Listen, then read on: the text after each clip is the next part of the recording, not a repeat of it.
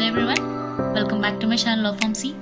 So if you are watching this channel for the first time, so please make sure to subscribe, and if you find anything informative in this video, so please make sure to like. And this is the continuation video of the previous video, and so this is the sache-mohr theory. So before, in the previous video I explained what is the bare strain theory. So the continuation of this sache-mohr theory is strain theory. Okay, so what does sache-mohr theory tells us? So ఈ theory ఏం చెప్తుందంటే, generally ప్రీవియస్గా నేను చెప్పిన theory bear strain theory చెప్పాను.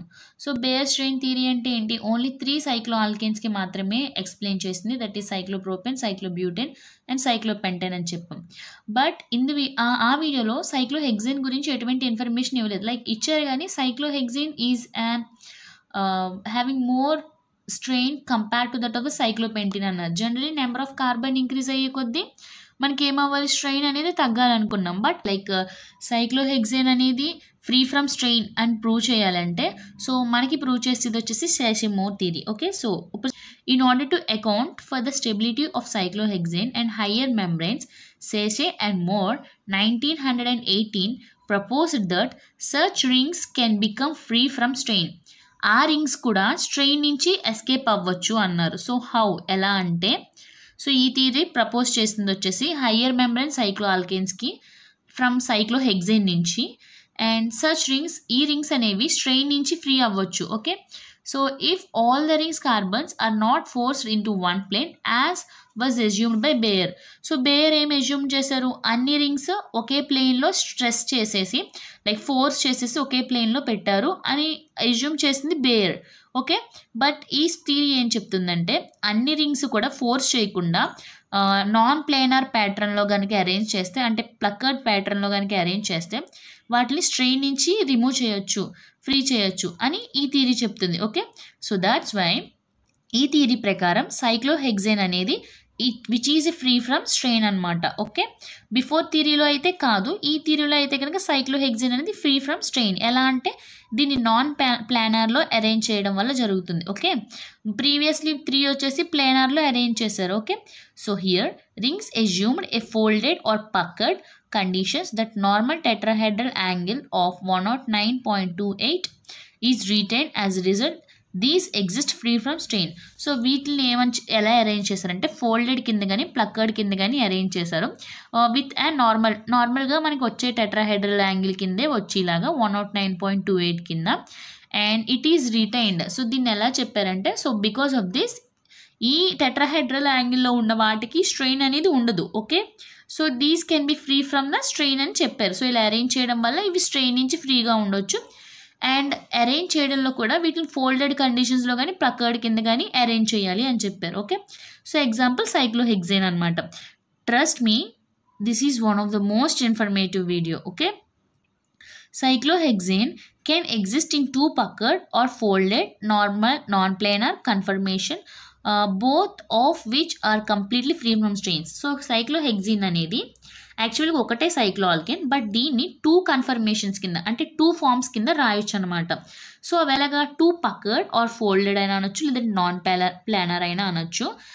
These రెండు కంప్లీట్గా strain నుంచి ఫ్రీగా ఉంటాయి అన్నమాట. ఓకే, సో ఆ 2 ఫార్మ్స్ ఏంటి, ఒకటి chair form and నెక్స్ట్ది boat form. Okay, so remember chair form, ఇంకొకటి boat form. Here 2 normal tetrahedral angles are formed free from strain. ఈ రెండు కూడా టెట్రాహెడ్రల్ యాంగిల్స్ తోటే ఫామ్ అయ్యాయి, which are free from strain అనమాట. సో కండిషన్స్ మీరు రాయాలి, these are non planar, no strain, and of tetrahedral angle 109.28 అని. Okay, and ఇప్పుడు ఆ 2 ఫార్మ్స్ ఏంటి, ముందు డిస్కస్ చేసుకున్నట్టు ఒకటి వచ్చేసి చైర్ ఫామ్ అండ్ ఇంకోటి వచ్చేసి బోట్ ఫామ్. సో ఇక్కడ గుర్తుపెట్టుకోండి, chair form is the most stable form of సైక్లోఆల్కేన్స్ compared to that of the boat form. Okay, so chair form వచ్చేసి ఇక్కడ మీరు అబ్జర్వ్ చేస్తే ఫస్ట్ ఉంది కదా, సో అది చైర్ ఫామ్ అనమాట. సో చూస్తే చైర్ అనేది ఎలా ఉంటుంది, సో సేమ్ అలాగే ఉంది కొంచెం చూడండి. ఓకే, సో అలాగా, అండ్ ఇక్కడ మీరు అబ్జర్వ్ చేస్తే, సో ఇది వచ్చేసి చైర్ ఫామ్ అనమాట. చైర్ ఫామ్ వచ్చేసి చూస్తే మీకు కరెక్ట్గా 6 కార్బన్స్ ఉన్నాయి, 1 2 3 4 5 6 సరిపోయి సైక్లో ఆల్కేన్స్ అనమాట. సో ఒక్కొక్క కార్బన్కి కూడా 4 హైడ్రోజన్స్ ఉన్నాయి, 1 2 3 4, ఇది హైడ్రోజన్. ఓకే, సో ఈ లైన్ కూడా హైడ్రోజన్ అంటాం. సో ఇక్కడ దీనికి ఏంటంటే ప్రతిదీ టెట్రాహైడ్రల్లో ఉంది కాబట్టి ఇది ఫ్రీ ఫ్రమ్ స్ట్రెయిన్. అండ్ ఇంకొకటి ఇక్కడ ఏంటంటే మనకి జనరల్గా ఇవి 109.28 కింద అరేంజ్ అయ్యాయి. అండ్ ఇక్కడ హైడ్రోజన్స్ కూడా అన్నీ స్ట్రైట్గా లేవు, కొన్ని కొన్ని వచ్చేసి హారిజెంటల్గా ఉన్నాయి, కొన్ని కొన్ని స్ట్రైట్గా ఉన్నాయి. సో ఇలా స్ట్రైట్గా ఉన్న ప్రతివి కూడా యాక్సియల్ హైడ్రోజన్స్ అంటాం. అండ్ ఏవైతే క్రాస్గా ఉన్నాయో అంటే చూడండి, ఇప్పుడు ఇది క్రాస్గా ఉంది కదా, అండ్ ఇది కూడా క్రాస్గా ఉంది, అండ్ ఇది కూడా క్రాస్గా ఉంది, ఇది కూడా. సో ఇలా క్రాస్గా ఉన్న ప్రతివి కూడా ఈక్వటోరియల్ హైడ్రోజన్స్ అని అంటాం. సో నెక్స్ట్ బోట్, ఇది అబ్జర్వ్ చేస్తే మనకి చిన్నప్పుడు బోట్స్ చేసేవాళ్ళం కదా, పేపర్ బోట్, సేమ్ అదే స్ట్రక్చర్లో ఉంటుంది. దీంట్లో కూడా 6 కార్బన్సే ఉంటాయి. సో వీటిని సైక్లోఆల్కేన్స్ అంటాం. బట్ రిమెంబర్, చైర్ ఫామ్ కూడా chair form of cyclohexane is more stable than the boat form అనమాట. బోట్ ఫామ్ కన్నా కూడా చైర్ ఫామ్ అనేది చాలా stable. Remember this. Under ordinary condition cyclohexanes exist in chair form. Normal కండిషన్స్లో వచ్చేసి cyclohexanes అనేవి chair ఫామ్లో ఉంటాయి. Okay, so explanation of chair forms వచ్చేసి chair forms 2 types. Axial hydrogens ఉంటాయి, equatorial hydrogens. Chair forms equatorial hydrogens. So axial అంటే మీకు already చెప్పాను, ఈక్వటోరియల్ అంటే అప్ అండ్ డౌన్ ఉన్న ప్రతివి కూడా ఈక్వటోరియల్ అని అంటాము. అండ్ స్లైట్లీ అబోవ్ కానీ బిలో ఉన్న కానీ ప్లేన్కి కనుక, ప్లేన్ అంటే ఏమీ లేదు, ఒక స్క్వేర్ గీస్తే ఈ పిక్చర్ని కనుక స్క్వేర్లో గీస్తే దాన్ని ప్లేన్ అంటాం.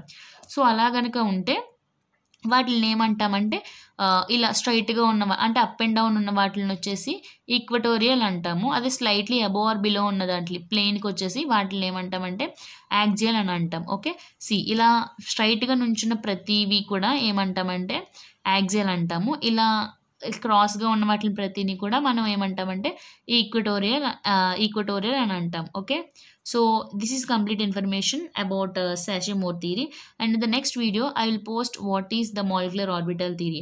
And trust, remember this, ఈ థియరీస్ 3 కలిపి అడిగితే డెఫినెట్గా 10 మార్క్స్కి అడుగుతారు. రిమెంబర్, కానీ ఇండివిజువల్గా కూడా థియరీస్ మీకు ఒక్కొక్కటి 2 మార్క్స్కైనా అడగొచ్చు, 5 మార్క్స్కైనా అడగొచ్చు.